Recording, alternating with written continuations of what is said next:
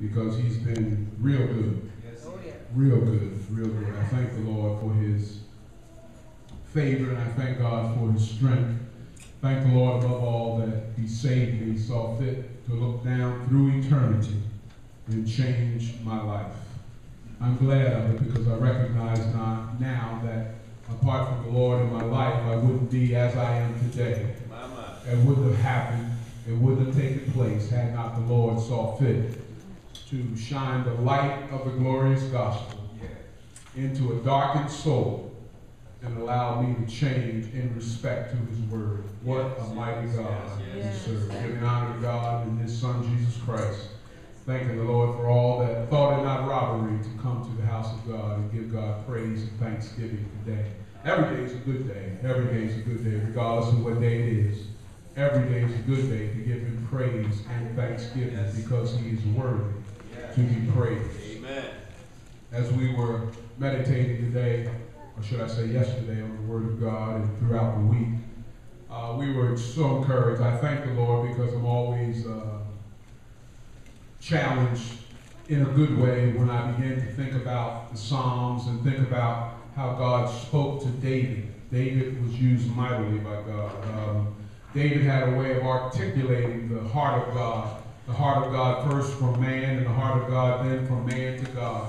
David had a way of articulating it and bringing it to the point to make it understandable to us who believe. And many, many people before us and those that will come after us continue to read the Psalms because it meditates to our, it ministers to our spirit. It enlightens us, it encourages us, it lifts us. It really exposes and gives us an idea of what the heart of God is like. Amen. So I thank God how he used David, because David really brought into understanding what the prophet said in Isaiah 55:6. He says, "Seek ye the Lord while he may be found.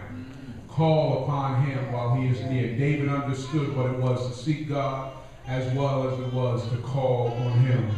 It is no secret in the Word of God that David had a special relationship with God, a very special relationship with God. And God identified that because even in the call of David and the fall of Saul and the change in administration, God spoke to the prophet Samuel and said, "You know what?" He said, "Don't you grieve over Saul." He said, "I found me a man after mine own heart. Go to the house of Jesse. Go to his house." He said, "There's someone there that will be the one that I called down to be anointed." And I'm glad because God said that David was a man after mine own heart. And even though David was a boy at the time he was anointed, God saw what he would be. And that's the way God does with you and I. God anoints us and calls us and sees what we will be.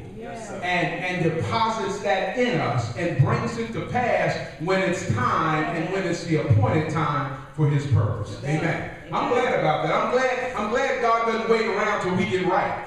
Because if that be the case, none of us would be here today. God had to call us while we were wrong so that he could deposit in us what we needed.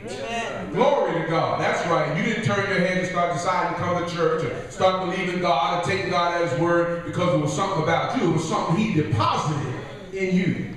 And I'm glad God did it. In the course of David, God used him mightily and anointed him and refreshed him.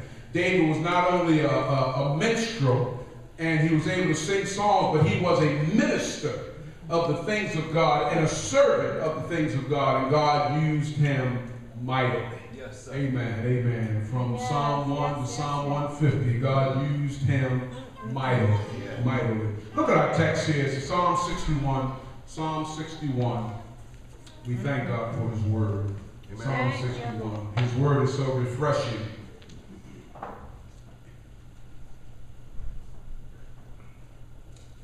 Psalm 61 begins, "Hear my cry, O God. Attend unto my prayer. From the end of the earth will I cry unto thee. When my heart is overwhelmed, lead me to the rock that is higher than I. For thou hast been a shelter for me, and a strong tower from the enemy. I will abide in thy tabernacle forever. I will trust in the covert of thy wings. Selah. For thou, O God, hast heard my vows. Thou hast given me the heritage of those that fear thy name. Thou wilt prolong the king's life, and his years as many generations. He shall abide before God forever. O prepare mercy and truth, which may preserve him. So will I sing praise unto thy name forever, that I may daily perform my vow. May the Lord add a blessing to the reading and the hearing of his word. Amen. Thank God for his word. I thank God for the word, because the word is life to us. We cannot exist apart from the word of God. If I might use for just a word this morning, would be rock climbing. Somebody might say that doesn't make sense, but we hope that it makes sense when we're done. Rock climbing. When you consider the names in the scripture, the names given to God throughout scripture, none is so prevalent as well as embraced as rock. You read over and over. Actually, it's the word rock in reference to God being a rock is probably in scripture more than 25 times. The word rock is probably in there 150 times. But the word rock in reference to the Lord being my rock and my strength and my fortress is probably in scripture over 25 times. God is referenced as rock because he is stability. He is strength. He's all that we need for whatever we need. And as a believer, he's my strength. He's my rock. He's my fortress. How many times have we leaned on the Lord? And how many times have we leaned on the Lord in respect of his word? Yes. In other words, you read God's word, and next thing you had the force to be strengthened in the situation or the circumstance you were going through. You read that God would never leave you nor forsake you, and then you found that to be a strength for you to be encouraged in the thing you were going through. So his word is a rock. What he says is stability. What he says through his word enables us to be in times of distress and in times of indecision. It helps us to be unmovable. It helps us to stand in spite of it all. Have you ever stood in spite of it all? Well, that's what the word of God can do for you, and that's what the word of God is. It's a rock. It's a fortress. It's a strength. Even when you think of the opening lyrics, the rock of ages cleft for me. Let me hide myself in thee. Let the water and the blood from thy wounded side which flowed. In other words, it's saying, listen, all the strength we need and all that we stand in need of is in the rock. The rock not only in our relationship to God, but the rock in Christ Jesus, because Christ finished the work. Amen. He finished the work. And as well as his present work right now is to intercede for you and I. So the blood that poured from his side, amen, is an example of the strength that we draw upon right now, because by his blood we've been made whole. By his blood we've been separated, amen, for his glory. By his blood, amen, he's enabled us and given us the strength so that we can hold on and hold out. The word of God is a rock, and the word of God is able to give us what we need for whatever we need. Amen. I'm glad about that. The word of God is a rock. When I look at that and examine his word, I recognize that his word is more than just something I read. His word is stability. His word is strength. His word is substance. His word is the life of who I am. His word gives me the strength and the confidence. Galatians 2:20 says, I am crucified with Christ. Nevertheless I live, yet not I, but Christ liveth in me. And the life which I now live in the flesh, I live by the faith of the Son of God, who loved me and gave himself for me. It's a rock. It's a fortress. It's a strength. It's courage for me when I don't have it. Say that. He gives me what I need for whatever I need. In the Old Testament, God would often speak over and over, and he often spoke on occasion to Moses, and Moses being used mightily of God. Nobody has to give Moses a resume, because Moses was used mightily of God. God snatched him from a mountain and placed him before Pharaoh, and the next thing you know, he's leading millions of people over a Red Sea. and God had a special relationship. And the interesting part is when God wanted to show himself to Moses, he showed himself on a rock and in a place of stability and in a place of strength. Exodus 33 and 21 says, and the Lord said, behold, there is a place by me, and thou shalt stand upon a rock. And the 22nd verse says, and it shall come to pass, when my glory passes by, that I will put thee in a cleft of the rock, and will cover thee with my hand while I pass by. And I will take away mine hand, and thou shalt see my back part, but my face shall not be seen. God said, listen, even though you want to see my face and see my glory, I'm going to let you see my back part. But really, understand this, the whole process, the whole scenario will be in retrospect to a rock.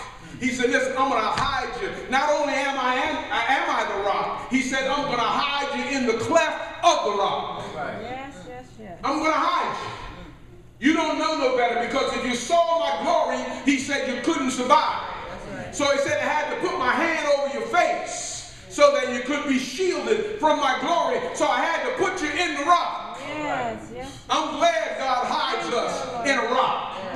Lord, show me yourself. Oh no, put your hand over your face and just hide me in the cleft of the rock and just let me see what you desire me to see. Mama. Why? Because God is a strength. We couldn't stand his force. We couldn't stand his power.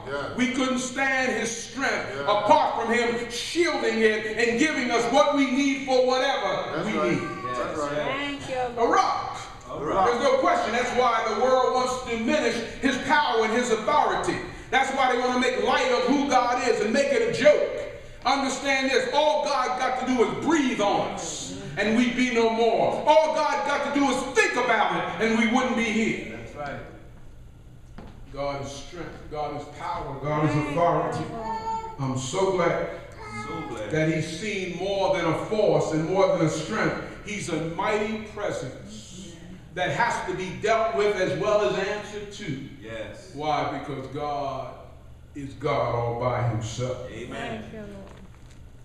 Psalm 62 and verse 2, 6, and 7 says things concerning God being a rock, making reference to him. He said, he only is my rock and my salvation. He is my defense and shall not be greatly moved. Verse 6 says, he only is my rock and my salvation. He is my defense, I shall not be moved. Verse 7 says, in God is my salvation, my glory, the rock of my strength, and my refuge is in God. Yes. Amen. He's a strength. Amen. He's an authority. He's power. He's glory. He's presence. He's my rock. That's up. In our text, the first half of the Psalm 61, David is petitioning God as well as applauding God for his covenant.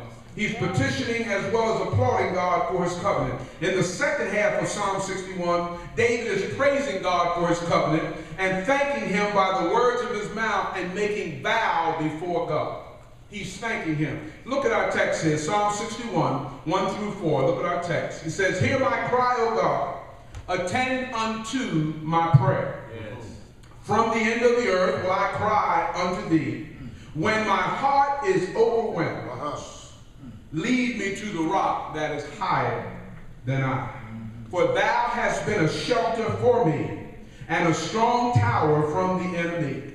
I will abide in thy tabernacle forever. I will trust in the covert of thy wings. As a Christian, we are often overwhelmed. And it's good to know that my rock can raise me to a level that I can not only survive, but I can be rock steady, if you will, and be unmovable.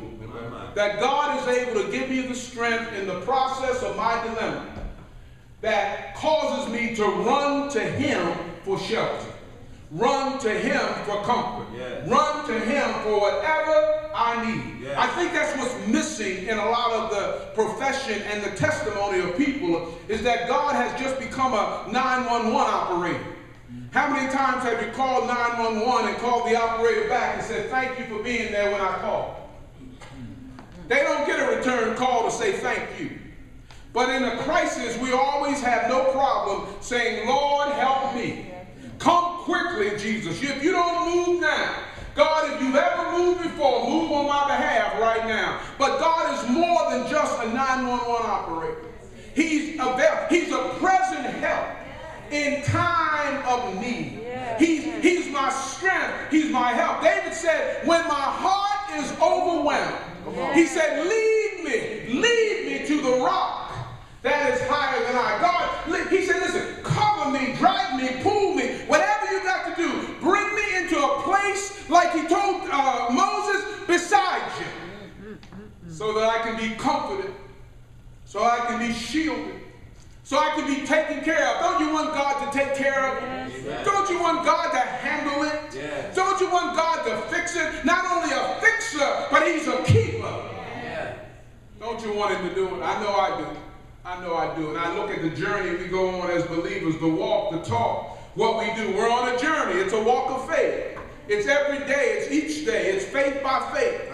We walk in faith believing to what God is doing in our lives. We trust God. We believe God. We take him at his word. We move forward in our divine purpose, believing that God is going to take us to our expected end, and he will.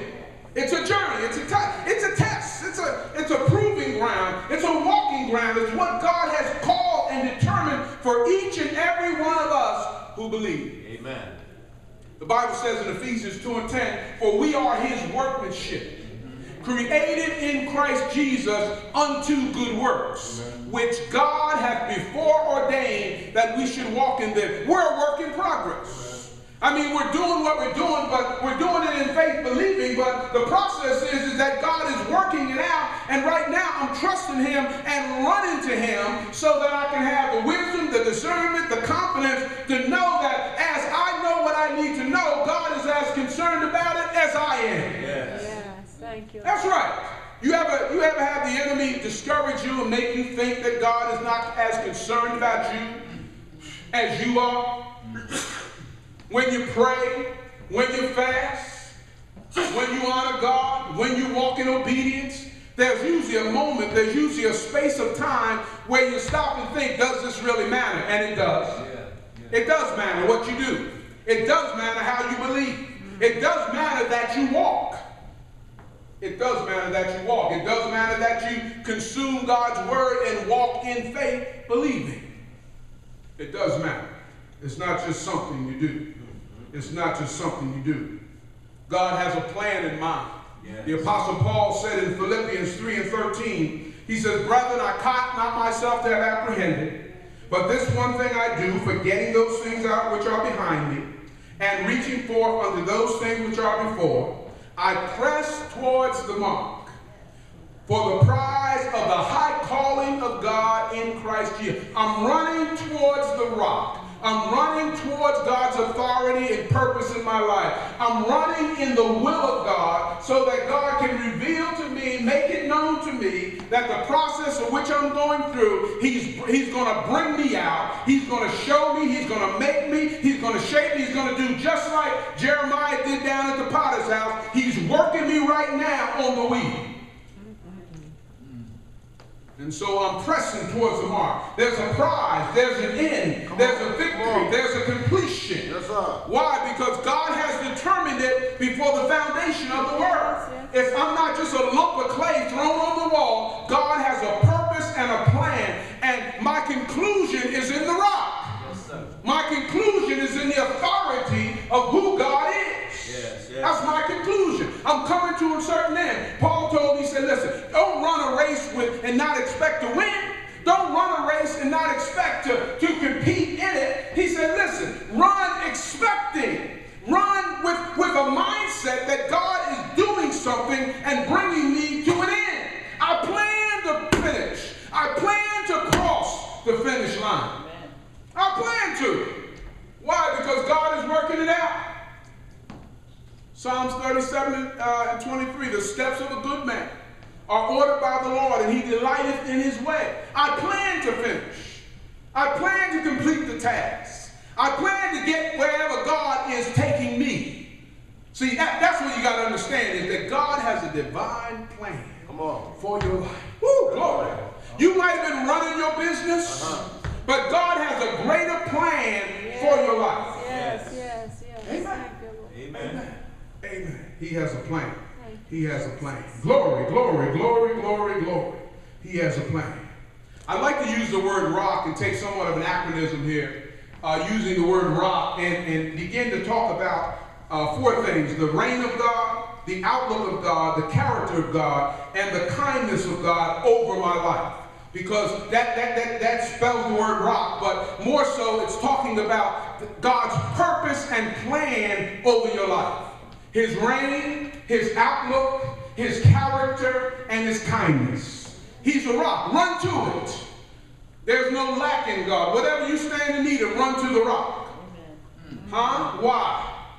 Because you're rock climbing. What do you need, Pastor? I'm rock. You're always on a journey. I thought to bring a staff this morning. I wonder why Moses would lean all the time, but it kept him walking concerning himself because he knew God had a purpose and a plan. He had to lean on, and what he leaned on was his staff, and his staff represented the authority and the will of God, so that when he would get weary, he'd lean on the rock. When he'd get weary, he'd lean on his staff and use that to guide him not only over the Red Sea, but through the mountain passes, through the desert. He would use that as the authority to say, listen, I'm on a rock climbing expedition. Why? Because my rock is leading me. God is leading me. I'm rock climbing. Why? Because I don't know which way I'm going. Even as Abraham was going up the mount to sacrifice his son, he didn't know what would happen. All he knew what God told him. But he expected this, that if God did what he said, then God had the authority, because he's God, to raise up him who had died. Right. He knew it. He said, listen, even if I take my son's life, God has the power. Yes. Why? Because he's the rock. There's no other force. There's no other authority. He's not a mighty force in nature. He's the only force in the sovereign universe. He's it. Without God, we wouldn't be here. God is the one that holds the glue together. That's why this earth hasn't charged into the sun. That's why the planets stay in order. Why? Because the rock is in charge. Jesus. He's in charge of it all. Thank you, Lord. First, I'd like to look at the reign of God over our life. The reign of God over our life. His reign, his authority, his rule, part of my rock climbing. Because if I don't understand that, I won't understand that God is in charge. He's in charge of everything. He should be first and foremost in my life. His authority should have the preeminence in all I think to do and all I say to do. Why? Because God is supreme. And God is God, and beside him, there is no other. God told them in Deuteronomy 6:4, hear, O Israel, the Lord our God is one Lord, and thou shalt love the Lord thy God. Why? Because it's his reign over your life. Thou shalt love the Lord thy God with all thy heart, with all thy soul, and with all thy might. God said, listen, if I'm not first, I'm last. Yes, yes, yes. He said, listen, you want me to rule your life? You want me to guide your life? You want to be on a journey? Huh? You want to rock climb so that you know who I am and be able to be in a place so that you don't miss what I'm ready to bless you with? He said, listen, allow my authority to have the preeminence. He said, love me with all your heart. That way, if you don't love me, you got to examine yourself, because you know when it's a case of divided loyalty. But God said, if you love me with all your heart, he said, I demand it, not requested. Hear, O Israel, love the Lord thy God, because he's one Lord. He's not confused about who he is, but we often get confused about who God is and have made him to be our celestial bellboy. But he's not that. He's God all by himself. Yes. And when I acknowledge his reign over my life, then I ought to fall prostrate to the ground with my head down and say, Lord, have mercy. Thank you, Lord. Why? Because you're God, and besides you, there is no other. I'm just rock climbing, God. I'm just seeking you as never before. I'm having a heart like David to seek after your will. I want to know what you know for me. I want to know what you have for me. So, God, I honor you first. Yes, thank you, Lord. And place you above all else. St. Matthew 6:33 says, listen, seek ye the Lord. Seek the Lord. St. Matthew 6:33 says, listen, Bless the Lord. But seek first the kingdom of God and his righteousness, and all other things shall be added unto you. Put him first. Put him first. Let him be the delight of your spirit. Let him be the delight of your mouth. Let him be the delight of your heart. Put him first. God, I'm rock climbing right now. I'm trying to get close to you. And I know the only way I can get close to you, God, is to have you over me. The only way I can get close to you, God, is to honor you as God. That's the first part. Honor him as God. You can't get away from it. You can do everything you want to do, but it won't satisfy if he's second best. Right. If he's on the shelf and only pulled out when you need him. You dust him off when there's something that needs to be done. But if he's got to be first, yes. Or he's last. I'm rock climbing, God. I'm getting to know you, God. I'm seeking after. I'm like David. I'm longing. I'm tasting. Oh, taste that. Oh, taste and see that the Lord is good. Lord, I'm rock climbing right now. I'm seeking after you. Yes. But I know, God, as long as I have you in right perspective, right priority. Yeah. Come on, you know when the Lord ain't first. Amen. You know when he's second best or not even in the picture. But he said, "Hear, O Israel, our God is one Lord, and you ought to love him with your whole heart, soul, mind, and strength, and seek the kingdom of God and his righteousness, and all other things shall be added." Why? Because this is what God oversees over us. The first thing he looks down and sees is where you placed me. First thing he looks down and sees, because listen, he owns it all. He's not impressed by your looks. He's not impressed by your wealth. He's not impressed by your standard or your posture, but rather God is impressed by your worship. God is impressed by your humility. God is impressed by your humility and submission. God is impressed by how you honor him. That's what gets his attention. That's what gets his attention. How is it all the time when we find ourselves having to backtrack? When we find ourselves in a position where we got to get right with God, the first thing we got to do is come into his presence with singing. Know ye that the Lord, he is God. It is he that hath made us. We got to come into his presence in humility and honor him and give him his just due. Because there's no other God like our God. He's high and he's lifted up. Yeah. So, O Israel, understand this. Our God is one God. Yeah. Yes. Woo, glory. He's one God, and we honor him as we never have before. Amen. He's worthy to be praised. So when I'm rock climbing, I got to make sure that the reign of God is overseeing, and that God is overlooking my life and looking down and observing how I live, but rather how I honor him. Yes, thank you. Phew, glory, glory, glory, how I honor him. And not only is it about honor, I also said not the reign of God. I talked about, I said, listen, that how God oversees and he looks and sees our life. Isn't God wonderful, beloved? Yes. Amen, amen. Yes. Now I have to consider the outlook of God, how God sees me. I know how I'm supposed to see him as God, but the outlook of God is how God sees me, his omniscience, his ability to know it all. That's why when you go before God, God knows everything. There's no need for you trying to hide from God that which can't be hidden.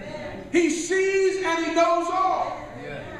See, if I honor him first and say, Lord, you're the rock. You're the reign over my life.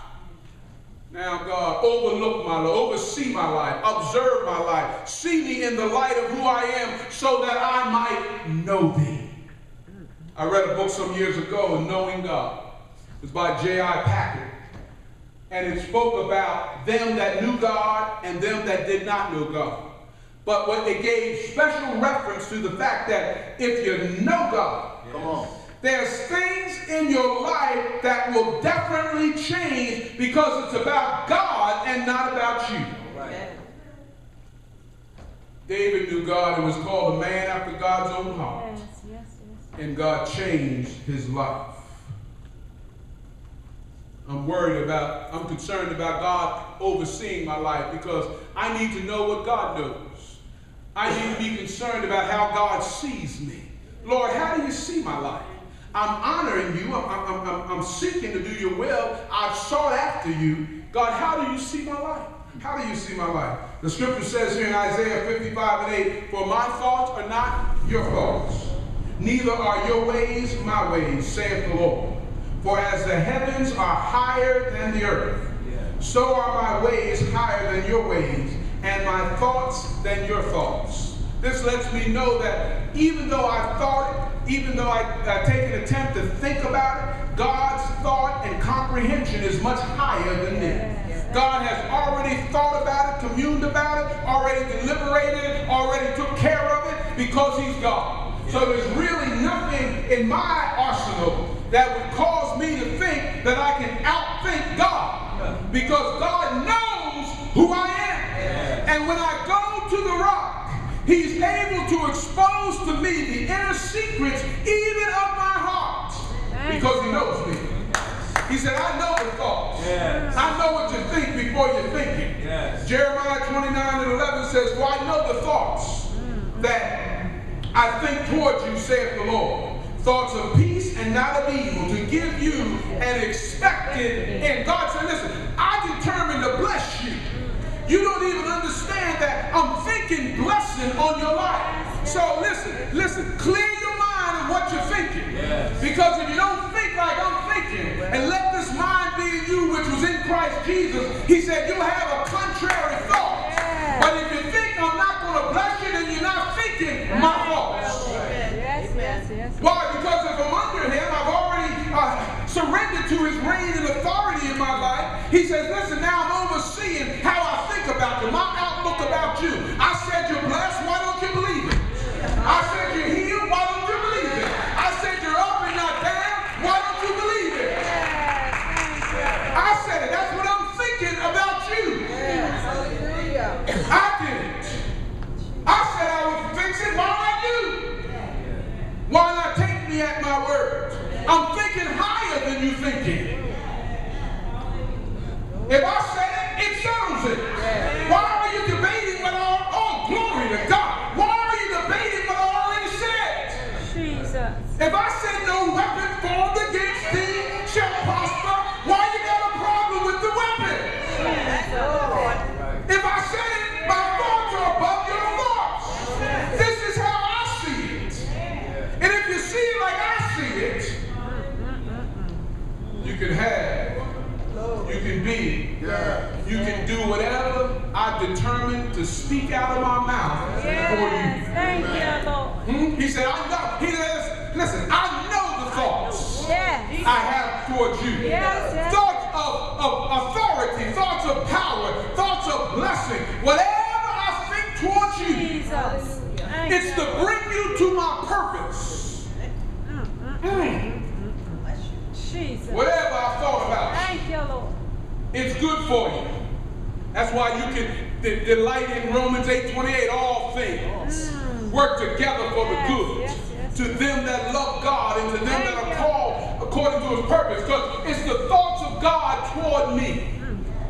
And if he determined to bless me, no devil in hell, no person, no sickness, no circumstance, no decision, no crisis can come against the thought that God has thought. Glory to God toward me. Amen.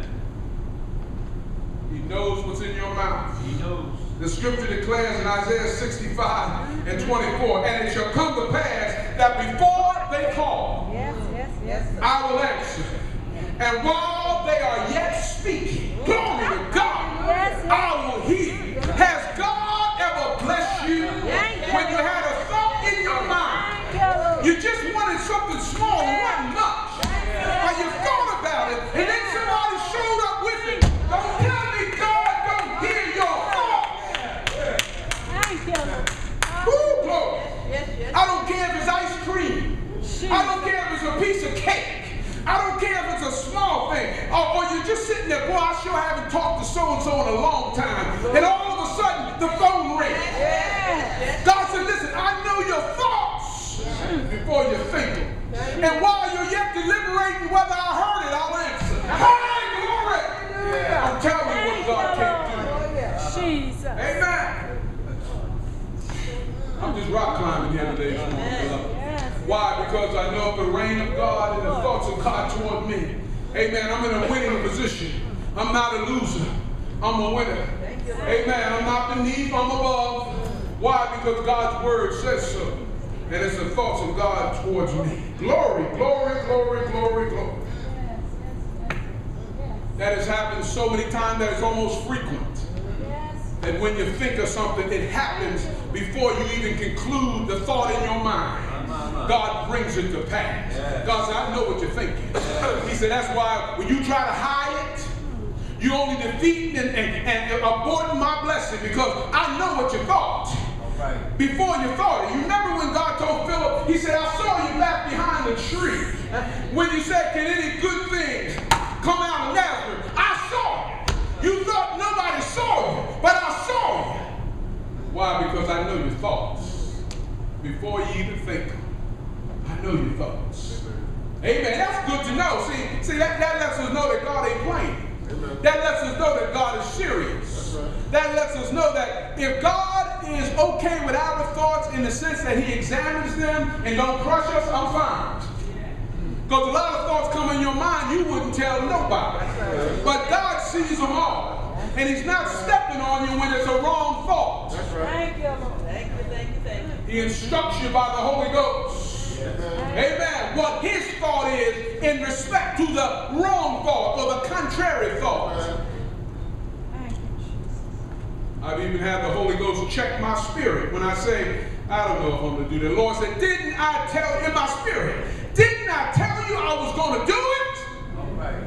Why you keep acting like it's not done? You don't pray for it, you don't fast for it, you don't believe for it. Why are you acting like God didn't tell you it was already done? Oh, but agree with me in prayer. Come on, how many agreements you need? You only need one agreement. Huh? Amen. You only need one agreement. Amen. You don't want agreement, you want company. But I need one agreement.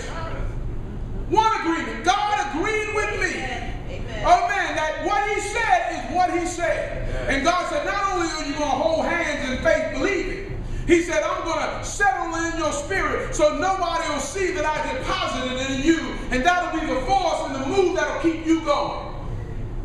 Yeah. I can make it. Okay. Everybody else telling you you can't. I can make it. I'm all right.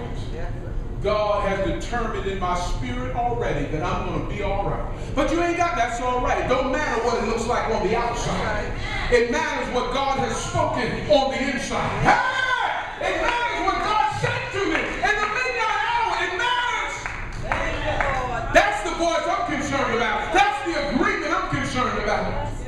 Because he's my rock. He's my fortress. He's my strength. When you said give up, he said hold on. Huh? When he said go forward, amen, you said go backwards, he said go forward. Stand. And having done all to stand, he's my rock. Rock climb. Blood. You need certain tools to rock climb. You need a harness. You need certain shoes. You need an attitude. And I'm going to tell you what, if you ever look at a rock or look at a mountain to climb, you better have the attitude that when you get up high, the altitude, you begin to breathe a little difficult. Breathing becomes difficult. Why? Because the air is thin. Yeah. But God said, listen, when you follow my purpose and my plan, even though breathing may seem difficult, I'm going to give you the breath of the Holy Spirit to make up what you don't have and to fulfill what you need. You ever show up with lack and God give you abundance? You ever show up with need and God give you favor? God said, whatever you show up with, he said, I'm able to build it and make it and satisfy it because you're my purpose, not your own. Amen. God is able. Able. We need to know that today. Because if you look at the news and hear the crisis, Yes. we are in a state of despair. But the church is not. But the world is in a state of despair. Saying one thing out of their mouth and then something else out of their lips. Not even agreeing with what has been spoken. Truce breakers, unthankful, unholy, without natural affection, will take a life and it won't mean a thing. It'll be just like an ant died or a roach died. No face to the death. No face to the body. But I thank God through Jesus Christ that he gives us the sensitivity of the Holy Spirit to know that God has our back. Because it'd be so easy to get caught up in the mob.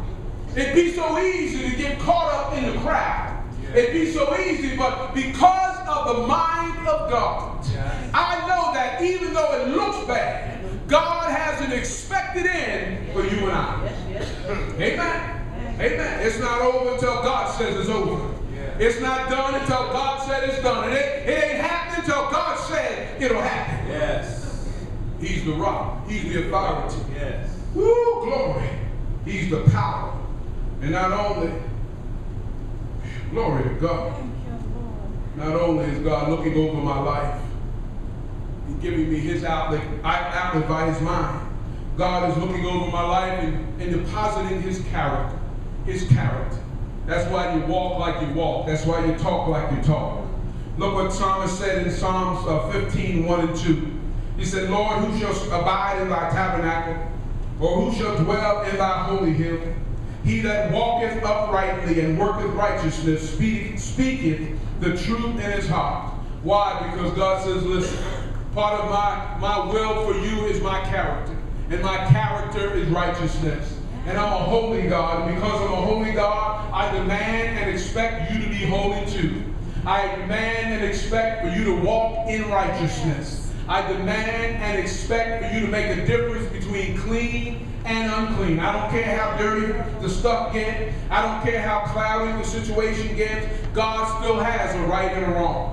God still has a determination where he set a line in the sand and let you know that this is what I approve and this is what I disapprove.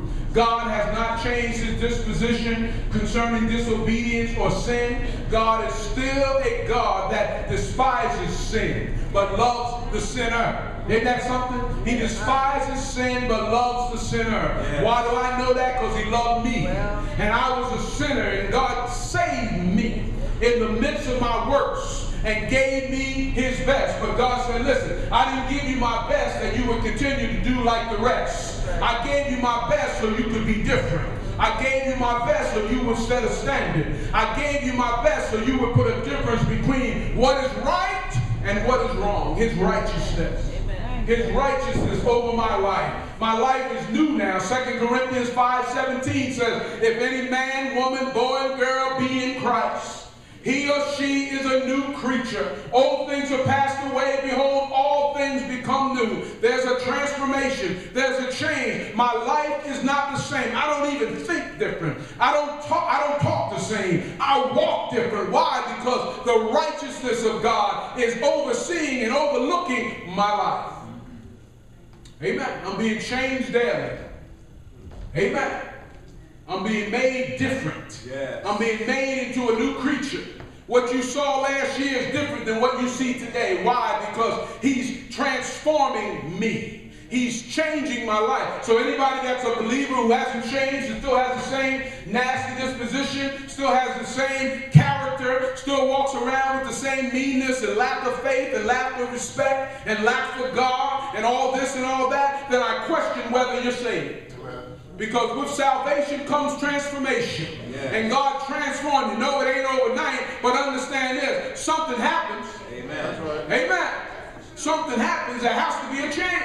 There has to be a change in your character. Yeah. Come on, why? God's character can't change. He's holy. Amen. From ever was to ever will be. He's holy. Yes. He's holy. Can't be anything less than holy. And why would God take up with us if he couldn't change us? Yes. Amen. I mean, we on the natural will marry somebody expecting them to change. And then we find out we ain't God and they ain't going to change. Then we have to ask God for some intervention. God, you got to speak to him. I'm sick of this man. I'm sick of this woman. I'm sick of this person. God, you got to speak to him. Why? Because when we realize it, we don't have the power nor the authority to change nobody. That's right. That's why as much as you weeping at the altar, if God don't move on their behalf, there ain't going to be no change. But because we take God at his word and know there's no authority, no power greater than God, and that if we walk in faith believing, God will hear our petitions. Otherwise, we wouldn't pray. Amen. But when we pray, Lord, I want to change. It may not come overnight. It may not come in a minute. It may not come for years. But understand this. It's coming. It's coming. It's coming. Bless God. It's coming. Why? Because when you believe God and take God at His word, God said, listen, now you put this person on the altar, expect me to make them like me. Amen. Come on now. Sometimes we pray and just wanted them to be all right for us. And God said, no, I'm making them like me. I know what you like, but more so I know what you need. Because if I'm making what you like, you'll never have what you need. Amen. Amen. So He says, listen, my character. My character. Ooh, I know some of us are characters. But my character is holy. I'm a holy God. I'm a holy God. And we know we've been saved long enough and been involved in church and brushing elbows with folk that go to church, and we have believers and we have non-believers that attend church. But many times people think it's what they wear on the outside, but how many know that it's the inside? That's the change. Amen. Amen. You can dress up like a hobo and have the Spirit of God. Amen. Amen. Amen. Or dress up like a queen and be mean as the devil. Amen. Amen. Amen. That's right. So it doesn't matter. Your outward appearance is going to change, but if there's no change on the inside, I don't care what you look like on the outside. That's right. The change has to come from the inside. And that's why God deposits Himself in us. In us. In us. So that His character will be displayed and manifest before men. The character of God. I'm different now.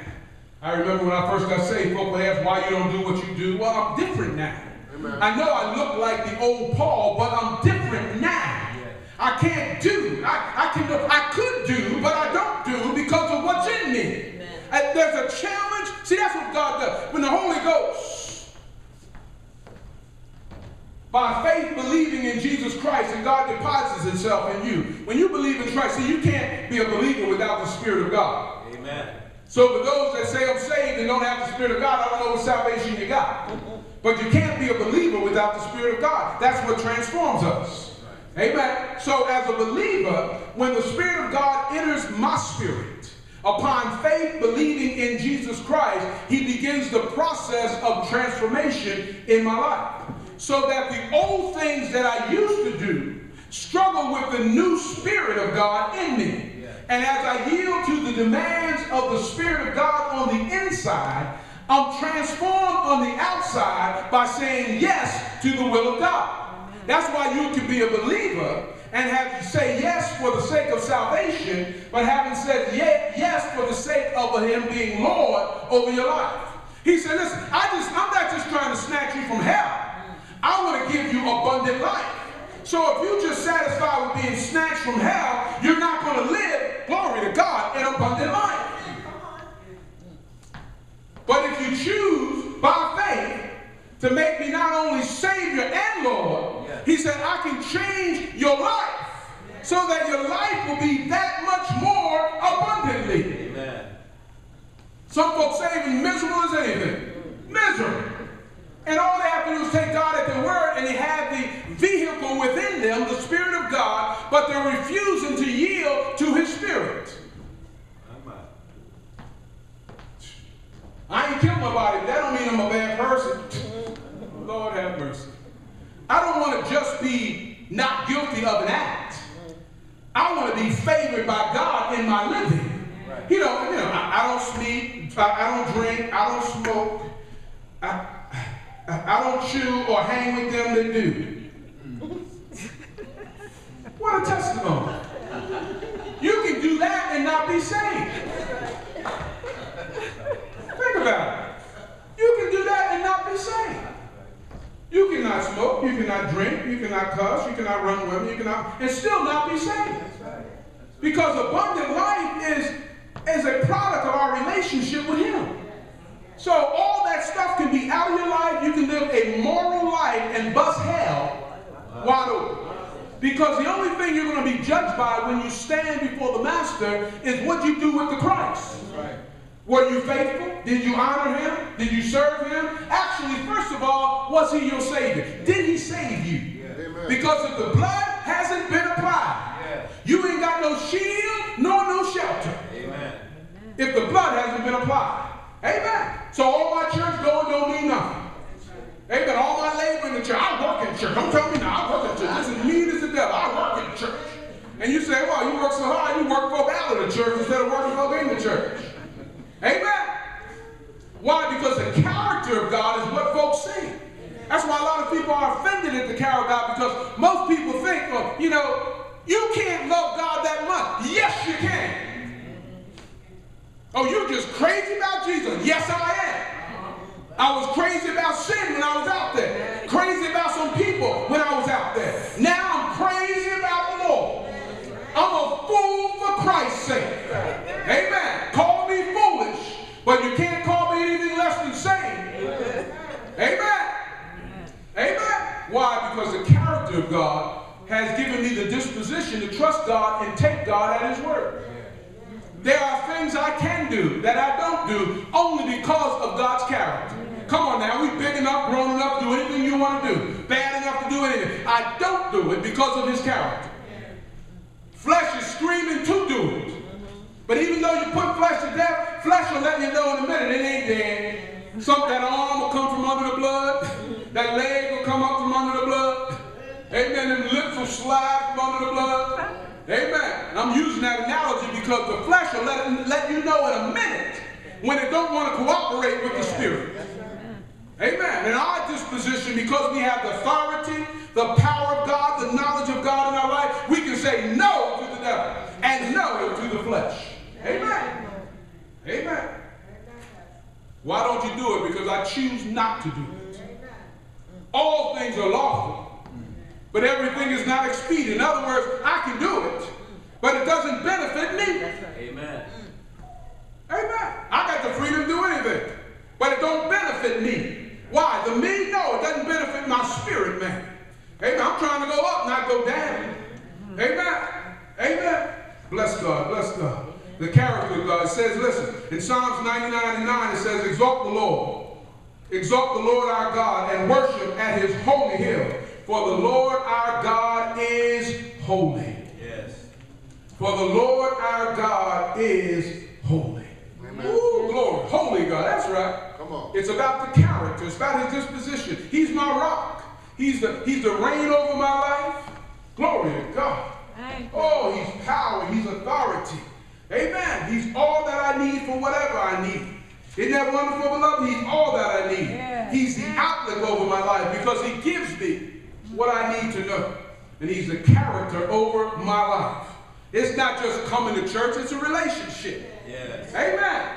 Because when I'm not in church and I have to pray, I may not get on my knees. I may be walking around and praying. Not even opening my mouth, not even mouthing my mouth, but in my spirit, Yes. I'm having a conversation with Him who is eternal. And He's changing me. Maybe I walked in the room the wrong way, and the Spirit of God will cause you to turn around and speak to you. And by the time you get back in the room, God will change your attitude about what should be changed. Thank you, Lord. Yes, sir. Thank you, Lord. Can you understand how God could send a prophet, Isaiah, to Hezekiah? Send him and tell him you're going to die and not live because your house is raggedy. Jesus. Get your house in order.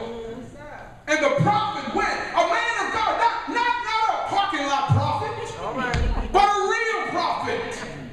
He said, listen, I'm speaking the mouth of God to you. Hezekiah king, get your house in order or you're going to die. Now understand this, he has one option. You either throw yourself on the mercy of the court and ask God to change His mind, or fast and pray, or continue to do what you've been doing. And Hezekiah said, you know what? He turned his face to the wall. He said, I understand this, that God honors humility. Yes. And even though I'm wrong, I'm going to hold my head down because God honors humility. Yes. He turned his face to the wall and began to cry out. I don't know what he said, but whatever he said. The prophet wasn't even out of the king's court. And before he got to the outer court, the Bible says, he says to Hezekiah, go back. I heard his prayer. Now Hezekiah basically, I know he had to be confused. Wait a minute, God, you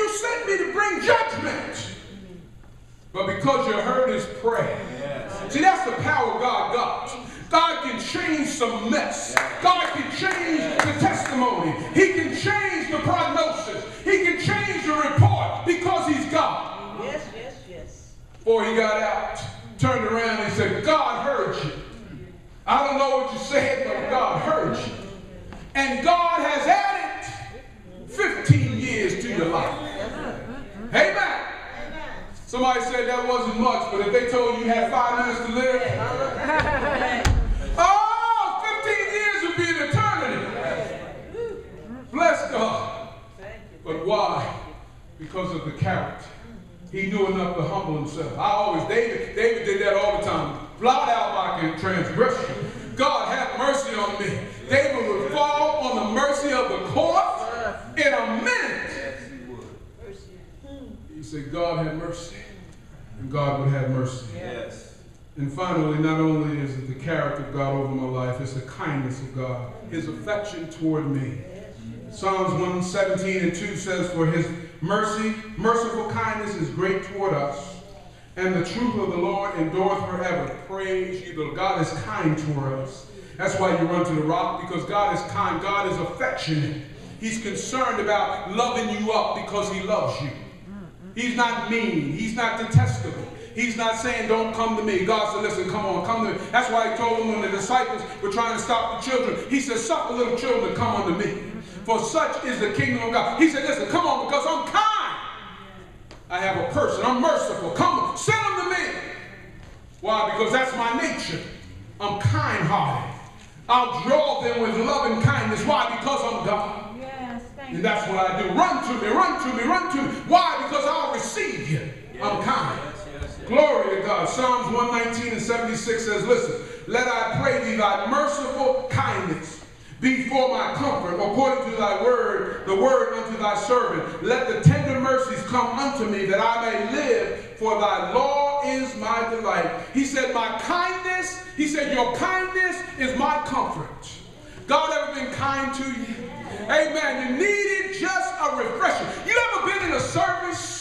You ever been in a quiet place or a secret closet, and you were so filled with struggle, and so filled with tests, and so filled with whatever you were going through, and God released the kindness of the Holy Ghost, and it's like somebody poured water on you. It's a refreshing. Yes, thank you, Lord. And you know in a minute that God said, I heard you. I got it. Don't you? God sometimes will give you kindness by just patting you on your back and say, listen, you came to the right place. Here I am. Whoo, glory. Rock climb. He's our rock, beloved. He's the rain. Glory to God. He overlooks us. He oversees us. He knows our thoughts. His character is over our life. His kindness is towards us. Why? Because God loves us. He loves us. He loves us so much that he gave himself for us. Glory, glory, glory, glory, glory. We ought to run to the rock of our salvation. Don't lose sight of our guide. Don't lose sight of who's in charge. Don't lose sight of the fact that God has a purpose and a plan for our life. Hebrews 12:1. Wherefore, seeing we are compassed about with so great a cloud of witnesses, let us lay aside every weight and the sin that doth so easily beset us, and let us run with patience the race that is set before us, looking unto Jesus. Oh, he's the guide, beloved. He's the guide. All through our rock climbing, he's our guide. Hey, amen. It says, listen, looking unto Jesus, the author and the finisher of our faith. Listen, as he guides us through the purpose, as he guides us through our destiny, as he gives us what we need for whatever we need, don't lose sight of him. Let him be your focus. Let him be your focus. And you can weather any storm. You can weather any situation. You know, when people give that testimony, even I've heard it in a song, that if it had not been for the Lord that was on my side, I wouldn't have made it. Come on, you wouldn't have made it, I wouldn't have made it. Had it not been for the Lord that was on our side, it doesn't mean that I was praying a lot.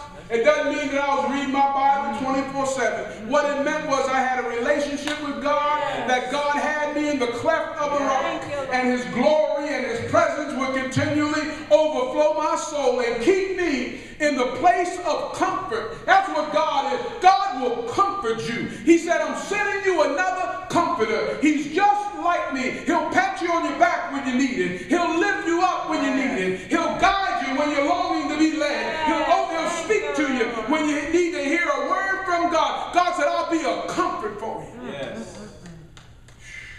All through your rock climbing, I'll be a comfort for you. All through your journey, I'll be a comfort for you. I'll give you what you need. He said, lay aside every weight. Don't hinder yourself in the journey. Don't hinder yourself in the walk, but trust me and take me by my word. When you are overwhelmed, run to the rock and be blessed and continue to climb. Continue to climb. Continue to press forward. Continue to take God at his word. Keep him as the authority. Continue to keep the reign of God over your life. Amen. God is determined to bless you. And as you continue to honor him, God will bless you. Amen. Continue to allow him to oversee, amen, and just observe and come into a relationship where the knowledge of God is made clear and made known to you every day. And allow his character. Allow his character to come forth in new creation. Allow his character to change your life. Say yes to it and not no. Amen. Say yes to it and not no. Lord, what would you have me to do? That's what Samuel said. Lord, listen. Speak, Lord, your servant here. That ought to be your cry. That ought to be what you say when God speaks. Speak, Lord. Your servant here. Because really the kindness of God will keep you in the midst of anything you're going through. Thank you, Lord. Why? When my heart is overwhelmed, lead me to the rock that is higher than I. Maybe there's someone this morning. Glory to God.